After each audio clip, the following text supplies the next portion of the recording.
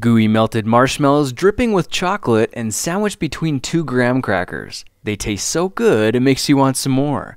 But if you've ever tried roasting marshmallows on an open fire, they may have ended up a bit more crispy than you ever intended. In this project, let's avoid the charred carbon coating by turning your empty drink cans into a simple and effective s'mores roaster.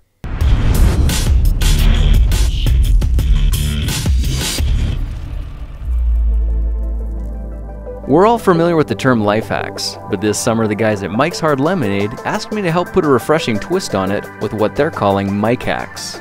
Mike hack, basically a life hack that makes any social occasion more awesome. This little contraption will help melt your marshmallows and chocolate to s'mores perfection, making for a delicious ending to your summer socials. To start this project, we're going to need a 16-ounce aluminum drink can, as well as a pair of scissors and a marker.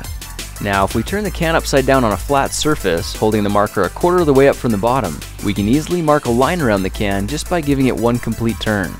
Let's go ahead and cut the top off the can, making sure we stay about an inch above the line, because this initial cut is going to come out pretty jagged. Now we can go ahead and cut along the line, making sure we're cutting counterclockwise, so we end up with a nice clean edge all around the top. Alright, next we need to find something the same shape and size as a box of toothpicks or matches, and the size is important. You can see it's going to take a bit of manipulation, but the end of the box should just barely fit inside the can. Now if we set the can upright and push the box all the way to the bottom, we'll be able to use it as a form to crease the edges and mold the can to the shape of the box. At this point, let's gently pull the box back out of the can, and you can see our little roaster oven is halfway done. Now this container shape is perfect for accommodating a couple of graham crackers, but the problem is that everything keeps falling over forward. Let's solve that challenge by adding some feet. We'll need to snip each of the 4 corners about ½ an inch deep, then crease the sides over flat against the can. If we bend them back and forth a few times, you can see they make a clean break, and I like to trim the corners off the can just to clean them up a bit. If you did the same, the tabs on your can should look something like this. Now if you look closely, you can see where I poked 2 holes in the upper tab as well, and when this is folded inside the can and the bottom feet are bent down like this, our s'mores roaster is completely finished. All we need to do now is load our crackers with some chocolate and marshmallows, then tuck them inside so we can get them roasting. Now if we set this near the edge of a campfire with the open end facing the flames, it should only take a few minutes to get our marshmallows toasting to golden brown perfection. A quick peek inside and you can see everything is soft and gooey and looking delicious. Now there are all kinds of other ways this can be used as well.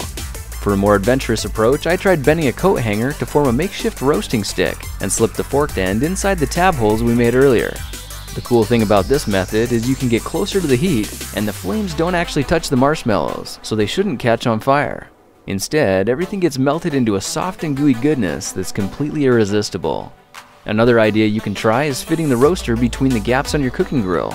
The leftover heat from barbecuing should be just enough to make one of these sweet and tasty treats.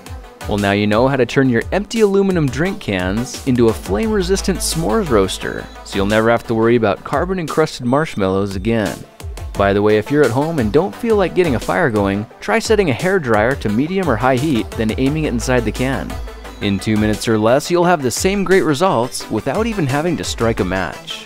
Well, that's it for now. If you like this project, perhaps you'll like some of my others. Check them out at thekingofrandom.com.